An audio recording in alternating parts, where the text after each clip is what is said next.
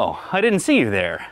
I'm just polishing up this steel rod to give you a demonstration. All right, now what I'm working on today is I've been working with a lot of these new solder weld products. You've probably seen me do some live videos on it, but this is the new solder weld multi-kit. Comes with a bunch of different rods in it. It has a 56% rod for doing dissimilar metals, especially steel to copper, steel to brass, brass to copper. And then it also has a copper to aluminum specialty rod. It has a great aluminum rod, and then it also comes with 15% silver. So it's really kind of a catch-all for pretty much everything you're gonna need. And today I'm gonna show you how to use it with steel to copper. And you may think to yourself, why would I ever braze steel to copper? And the answer is you actually run into it more often than you think, because in a lot of cases compressors are actually copper plated steel. And so you may find cases where somebody's burned through the copper plating and now the solder's no longer sticking, and this is how you deal with that. So you'd pull back off, you'd clean it up really, really good, and then you'd go at it with a 56% rod like this one right here. This is the packaging for this. This is actually one of the freestanding packaging for the Sil Sol 56 from Solder Weld. It's a great product, and you can actually use it for steel to steel even. So if you had I could actually braze together the steel top of a compressor. I've even seen people braze holes back closed with this product. Not necessarily a recommended application for that, but let's go ahead and show you. So I've gone ahead and put a port on this so that we can flow nitrogen as we go. I'm gonna flow between 2 and 6 SCFH of nitrogen.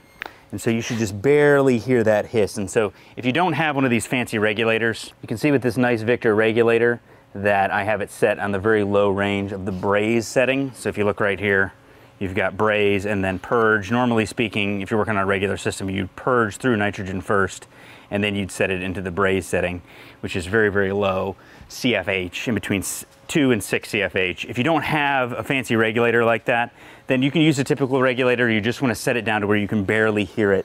That's actually a little bit much, so I'm going to turn that down just a little bit so I can just hear it whispering out. All right, that's good. Now I'm going to go ahead and use a copper coupler on this. So this is steel tubing, and I'm going to use a copper coupler, and I could use an acetylene torch, which I've been using a lot, a turbo torch. I'm going to go ahead and use an oxyacetylene rig here because that's more what most technicians would use.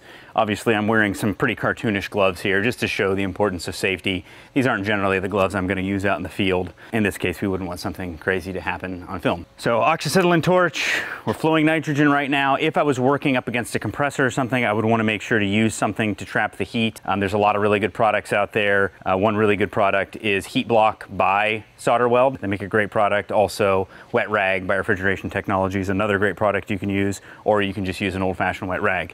In this case, we're not concerned about it, so I'm not doing anything with that. When I apply my heat, and this is really important, I'm going to apply it to the steel, and the reason is because the steel has higher thermal mass. It means it can absorb more heat, and it also has a higher melting point than the copper. So I'm going to apply it to just the steel, and that's going to conduct down into the copper, and I'll watch the color of the copper change, and then I know that's when I'm okay to apply my rod. It's actually a really, really simple process with a flux-coated rod like this one. So there's really not much to it. All right, so I'm going to light my torch with these cartoonish gloves.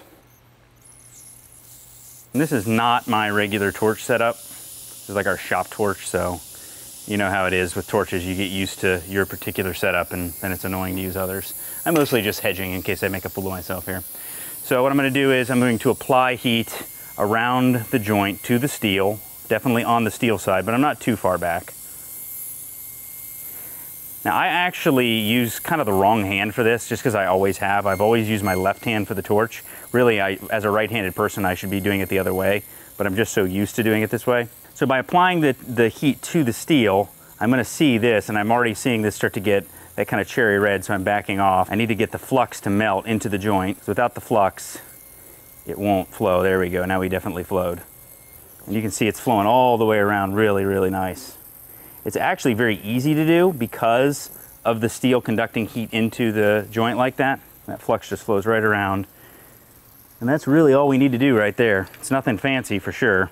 But if you look inside this joint, yeah, there's solder that's flowed all the way around right into the edge of this joint. So it's a really good joint. It's going to seal really well. The goal is to get the solder to pull into the joint as far as you can, and that's what we've done. So it's actually in really good shape. Now, in most cases, you want to let this cool down by itself, but I'm going to go ahead and cool it. You know, that's for maximum strength. I'm going to go ahead and cool it down now just for demonstration purposes and show you how the joint looks when it's all finished. So I'm going to take a steel brush here and just kind of brush it off with a little bit of water. Because I use Flux on it and it is an acid flux, you do want to clean it off when you're done.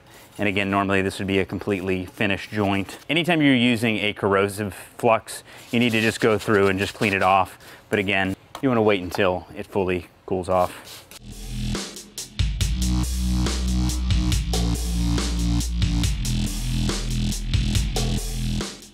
So if you look around the back edge of this joint, I mean, it's perfectly sealed. And then we also saw that solder flow into the joint on the other side, which is exactly what we're looking for. But that is a copper to steel connection, heat applied on the steel until I saw that copper turn to that dark cherry red.